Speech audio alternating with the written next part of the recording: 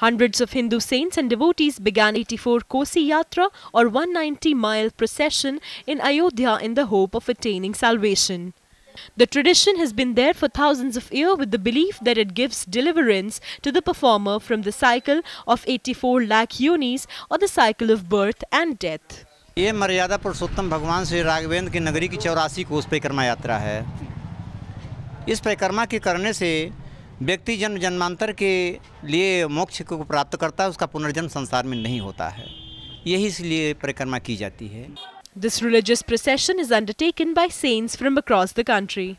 Correspondent Amit from Ayodhya for ANI.